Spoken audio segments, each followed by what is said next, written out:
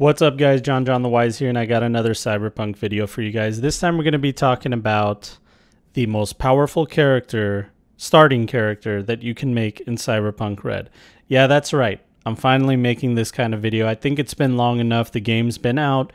We've all messed around with it. And I got this character straight from the horse's mouth. James Hutt is the one that told me about this character, and I can't wait to tell you guys about it. But before we get into that, make sure you guys join that Discord community. The link will be in the description below. It is a Cyberpunk community just waiting for you to be a part of it. Make sure you guys follow me on social media at JonJonTheWise. Make sure you guys subscribe to the podcast, Tabletop Cyberpunk, where I talk about Cyberpunk, of course. And please, if you would like to donate to this channel, the best thing you can do is go to patreon.com/JonJonTheWise. It is very helpful. I really appreciate it.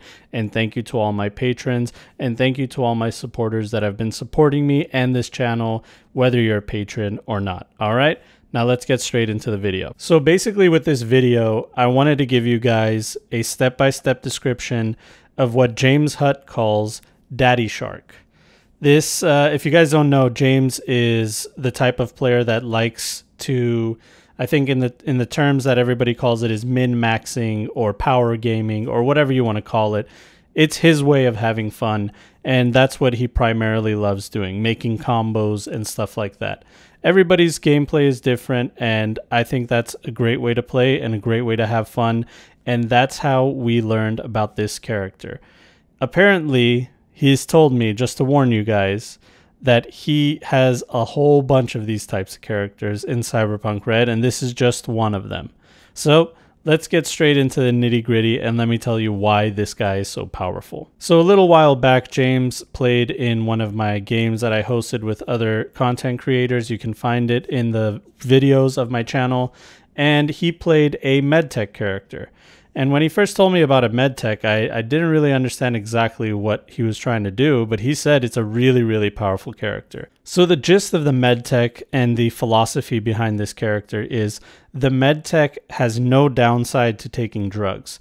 If you look at the drug section in the core rulebook, you'll see that the drugs have a downside, and they have the ability to make you addicted to the drugs. But if you take a look at the drugs that the medtech can make and administer, those have no downside to them. They are administered by a medtech, and there's nothing to get addicted to.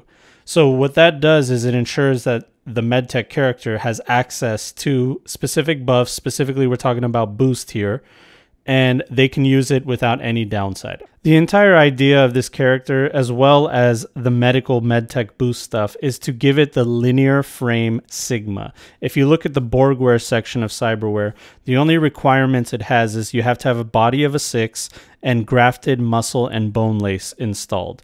After that, if you put the inner implanted linear frame sigma, your body becomes a 12. Now, why do we want our body to be a 12 other than to give us an ungodly amount of HP? But also we want to get our body to a 12 because we're going to be doing martial arts. Now, what's interesting about the martial arts is if you have a body of an 11 or higher, you're doing 4d6 damage at a rate of fire of 2. There's nothing else in the game that does 4d6 damage at a rate of fire of 2. And James has said in the past that anytime you do something like that, like increasing the rate of fire of a weapon, you're breaking the game in a way that can be exponentially really bad. Now, the cost was really high for you to get to here. You have to have a really high enough empathy so you don't reach cyberpsychosis. And it depends, rules as written, I believe if you're under a 1, you're at 0, you're now cyber psycho. Maybe some game masters will let you play at an empathy 1.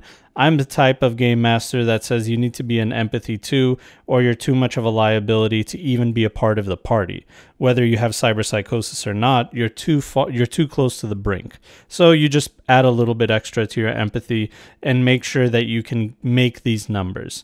Now, you can easily sacrifice tech or some other, or cool or some other skill to give yourself the amount of empathy you need for this cyberware. So looking at the medtech's pharmaceuticals, we can see that rapid detox, when injected, The target who's affected by a drug or poison or intoxicant is immediately purged of the effects of that substance. That means primary or secondary effects. The secondary effects make you addicted to the drug. So basically, as a med tech, you can take any drug, and whether you are addicted to it or not, when combat is over, you can give yourself some rapid detox and purge yourself of the addiction. So you get boost, and you get stuff like blue glass. You get stuff like stim, which when injected, which this is a pharmaceutical, when injected a dose of stim, a target can ignore all penalties from being in the seriously wounded state for an hour. So if you have some negatives because you're in the seriously wounded, you've already used your speed heal, so you have almost nothing left, you can give yourself this little dose, taking away all negatives and making sure that you keep your buddies alive, because you're the one with the most health, doing the most damage, and you're a med tech of all things. So you can actually keep the entire party alive. You're the ultimate support, you're the ultimate assassin, and you're the ultimate tank.